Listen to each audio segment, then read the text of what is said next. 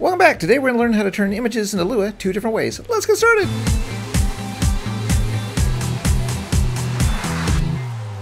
Alright, so here it is, the BC-348-0, made by RCA during World War II. Not really. This is my BC-348-0, made by me in Lua with monitors. And so the reason we did it with monitors is because paint blocks are low resolution. You only get 9 by 9, whereas with Lua you get 32 by 32.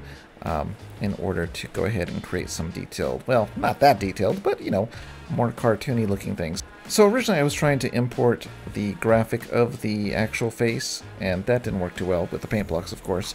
And so then I decided that I was going to try to make it more into, I don't know, like suggest what features might be on the real radio. So that's what we have here, the channel, we have a tuner dial, and then we have some just, you know, visual effects here, not for use for anything. And then the nameplate, and up here we actually have lights at work. So we have the power switch that we turn it on with, and we have the different lights. So we got power, microphone active, and speaker active, and then this is the signal. And all of this can be changed in the settings to change the colors, and I'll show you that right now. So when we click on the chip, we have all these things. We can do the start channel, we can do the dial speed, a max number of channels, minimum number of channels, and then we have channel colors and alpha all the way down to the bottom here, and you can change all the different colors of the different screens if you want, or the alpha. So that's what I did. Let's go ahead and try it. So we're going to come over here and jump in. And there is a bug. I just talked to one of the devs and they did confirm the bug is real. I'm not crazy. It took me a while to figure out. I was like going crazy for like an hour. Like, why is this thing blinking? But turns out, and I'll show you what the bug is that on the client side, there is a pulse that emanates from, I think, both the speaker and the microphone. But I'll show you. So to turn this on, we click right here on the switch. Oh, and I have my code there. That's my debug code. Ignore that. But anyways, you flip that on, and you usually wouldn't get that false. But I was trying to figure out what was going crazy. So if you turn on the microphone, you'll see it starts pulsing. And that only happens because we're in multiplayer. So that is a bug, but it doesn't happen if you're playing local and you use this. So just so you know, that is there. All right, so let's turn that off. And let's just go to channel 44 really quick. We'll just bypass it so they don't copyright me again. And I'll show you that we are receiving a radio signal, and this is like left side, right side to go up and down on the channel. All right, here we go, and it goes 1, 2, 3. Oh, that is! Woo! All right, turn off. Copyright strike. Whatever. All right, so now let's see how we did this. All right, hold on. So now we're in Photoshop, and this is the different parts of each screen. So this is the channel, and this is the nameplate, and of course we got some lights and other things here, but just going by the nameplate. So how I did this originally is I wanted to see if this was going to look good on my screen. So what I did is I went to a web page, which is made by Fluffy Pony, and this is an image to Lua. There's two of these pages. I'm going to link to both of them so you can use whichever one you like, but this one is the most simple one to use, and the other one is by Penguin, which is a lot of different settings that you can use to change how it, I guess, how it turns it into code. I don't know. But what we did is I went over here and selected my image. It starts to upload it right away, and it converts it into code. So I went ahead and did this, and we get all this lovely code. Now, it does allow you to customize the code, but I couldn't figure out an easy way that I could mess with the colors because it looks at the pixel data or something like that, and it's, you know, creating all this code here to do it. So the idea is I just went ahead and grabbed this just so I could look in Stormworks. So really quick, let me just put this together here. I wanted to show you this, but I didn't prepare, so now I have to do it really quick. And grab a Lua block and connect it to the out, and then come over here and get rid of all this junk and paste the Fluffy Pony code in here. Hit OK. Save this and close it up. Okay, now we go back over here. Lua tester, must be this one. Grab it, throw it down, and go ahead and go into where's video? Video. Oh yeah, that's video, and pop it right there. Okay, I think that's it. Did I do everything? I think I did. Okay, so then we spawn this, And what we find is that we now have the image transferred into the monitor. So that is where I started. I put all my blocks together, got them the way I liked, and then I did this.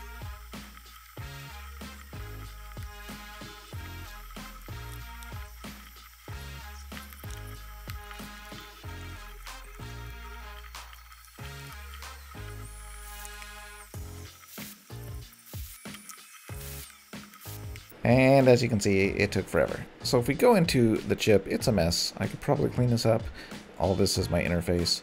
And then here is my blocks of Lua. So yes, I did go in here and I drew each line, and I did that. If we go back to Photoshop. So what you saw me doing is doing exactly this. So I went through here, got a screen line draw, came over here and said, okay, pixel number 10, X is 10, Y is 0, Y is 0, and then our line is gonna be at 0 at the end. So of course, you know, we stay on 0, so it's X, Y, X, Y. So we got X10, Y0, 23 is the one after because it draws to 23 but not on 23. So we put 23 there, and then we go to the next row. So the next row is, what is it, 8? Yes, starts at 8. It would be Y1, and it would go to 10, and there you go, 10. And that's what I did. So I basically I spent hours going and writing all this code so that I could have it all drawn up by Lua. And then what I do is, if we look at, go out of here, maybe this one's probably easy to read, is I do stuff like this. So I use White Noise's code, which is this right here, hex to RGB, so that we can put custom colors in. I set the colors here, and then what I do is I go and I make my if blocks. So if the power is on, then we use these colors. If the power is off, then of course we hide everything, and we use different blocks of code to draw the interface. So that one's not as good. Let's see, do I have another one? I think, not that one. Not that one. Maybe it's down here in this mess. Yeah, this mess right here. So this one is doing the broadcast. No, not that one. Not that one. Where the heck is it? So, okay, here we go. So this one I have the different colors of power. Power, microphone, and speaker. And if we go down here into the draw function, you'll see I'm doing different things. So if the power is on, we can do all of this by turning them on because it's available. And then if the mic is being transmitted, we go ahead and we do these colors here. If the speaker is transmitting, then we do these colors here. And that's all we do. And we have a nice interface that is kind of interactive. And that's what you see here is I am drawing the interface with the colors I've chosen.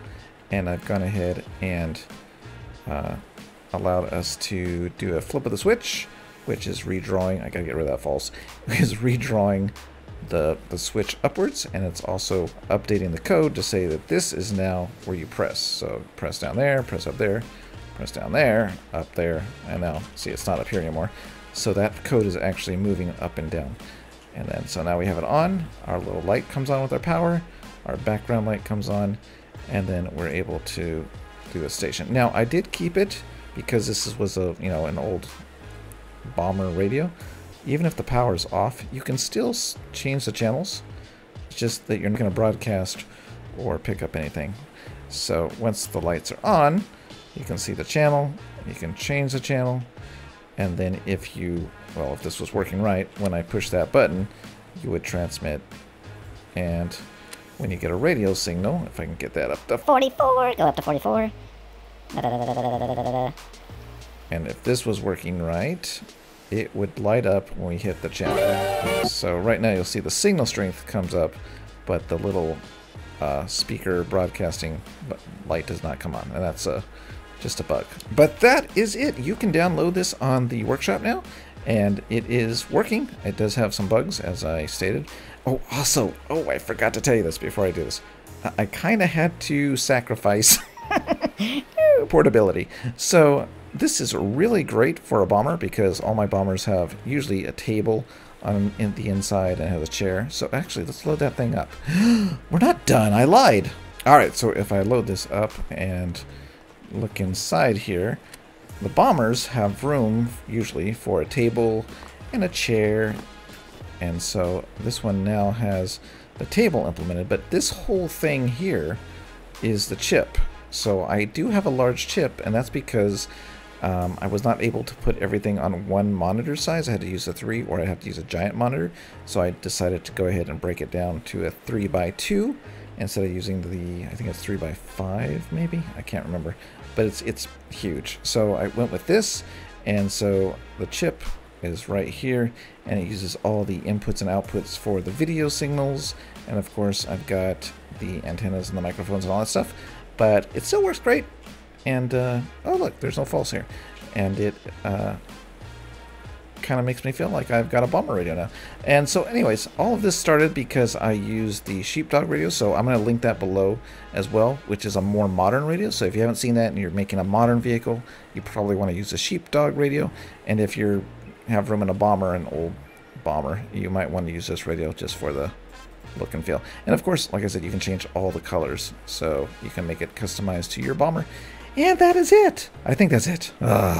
Alright, well that's it for today. So again, you can download the Sheepdog radio down below in the description. You can download the BC-348 radio download in the description. And you can use both pages to convert your images to Lua, either the Penguin page or the Fluffy Pony page, all linked down below. And that is it. Now I can get back to converting these bombers now that I have my bomber radio. Oh my gosh, let's get out of here. Bye!